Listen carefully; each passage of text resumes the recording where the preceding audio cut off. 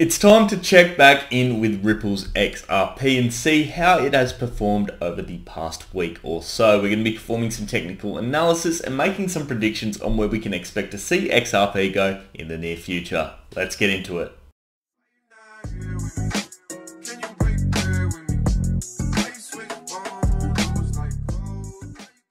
How's it going, guys? Ryan here and welcome back to another crypto video. We're checking back in with Ripple's XRP and I'm really excited for today's video because our predictions have played out exactly how we determined they would. So stick around to see exactly what's in store for us. But before we get into the meat of the video, please remember to leave a thumbs up if you do enjoy it. And of course, if you want to see more of this sort of content, hit subscribe and turn on those bell notifications. We cover crypto, investing, stocks, and wealth management. And of course, as well, I'd love to know your thoughts on XRP down in the comments section below. But without any further ado, let's get right into today's analysis. Welcome into the XRP chart, guys. If you're looking to buy some XRP or just want some free Bitcoin, there are a couple of links down in the description of today's video. But last time we took a look at XRP, we were sitting right here on the 30th of September and it was at about 96 cents for the peak of that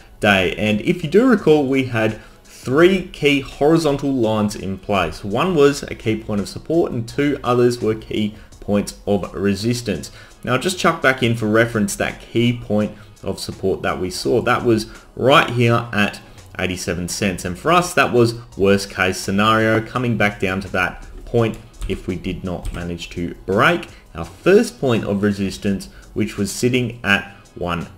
Now, thankfully, what you can clearly see is we absolutely smashed that $1 mark. So on the 1st of October, it went straight through it easily within a day and managed to consolidate above that point. On that day itself, it peaked to $1.07, which funnily enough was the second target for the video. So we hit both our targets within the space of a day, which is pretty phenomenal. And the reason this was a target was due to the fact that not only in recent history has this been a major point for price action, even in the past, it has also been a major point for that as well. So we really want to see this $1 mark broken and then at least the $1.07 mark tested. But what we did see instead was a test and a big breakthrough on the 9th of October where we shot all the way up here to $1.20, then the following day all the way up to $1.23. We are now coming back down, sitting at $1.10, but overall looking extremely good. And I think we can probably take away right now this point of support right here at 87 cents and focus on what we have in, I suppose, more recent price action sense. So right now, key point of support for us is that $1.07 mark. If that fails, we're going back obviously down to the $1 mark. Now, what we have seen today on the price action is there is what almost appears to be a hammer candle. And a hammer candle is going to represent for us if we're going to turn or if we're going to keep going down towards that point of resistance or support, sorry. So if we do manage to see a hammer candle and a breakout and this short-term downtrend that we're seeing basically in this sort of a sense right here manages to not prevail, we'll be looking pretty good. So I'm just putting this one in place so you can see for reference. Basically, there's a short-term downtrend, a little channel that has appeared and it's trading in this sort of a fashion. If we go down to the hourly chart, you'll be able to see that a lot more clearer. And in fact, I can probably move the lines into a lot more accurate positions in order to reflect that. But if we do go the hourly like we are here, this almost looks like a bit of a flag pattern. We've gone up and then we're going across, which could be quite bullish. And you can see the price right now is reversing, which is very positive. So ideally, what we're going to see is the price reverse, come to test the top point of this channel, then break through. That is the ideal case scenario here. So where could we be going if we do manage to see another breakout? And this will be the target for today's video.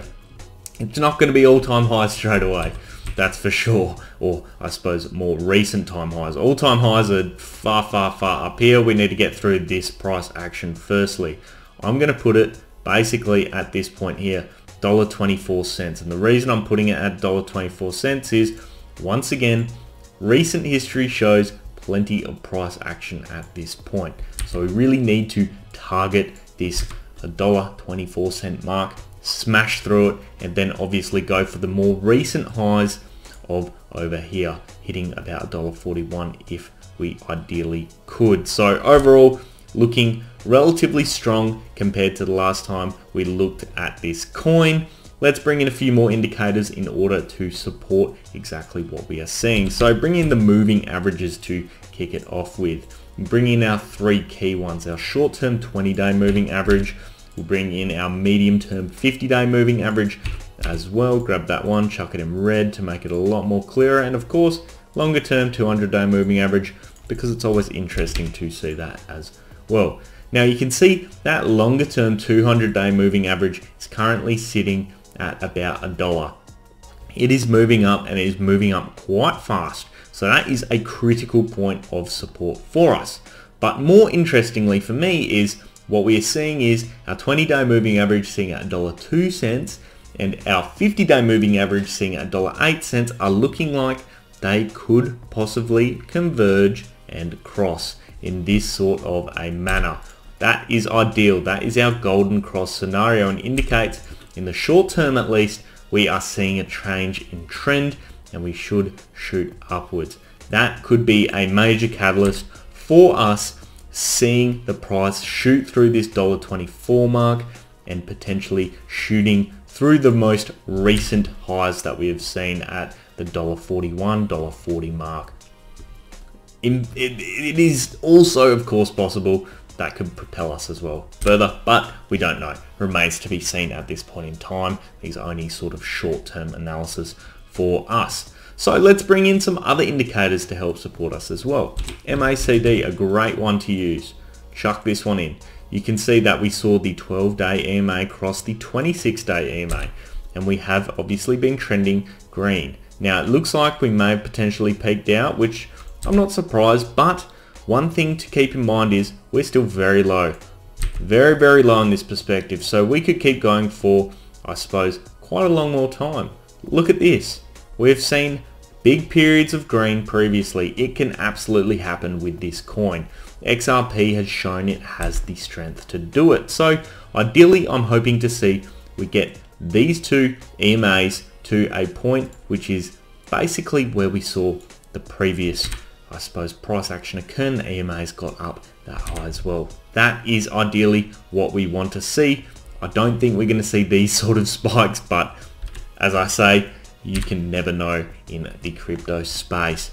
But it looks like it's moving in the right direction. Obviously, with the past few days of consolidation, this is flattening out the 12-day EMA. Hopefully we don't see that cross back below the 26-day EMA, but that will basically probably mean we are going back down to test the $1 mark, worst case scenario. Let's also finally have a look at the relative strength index.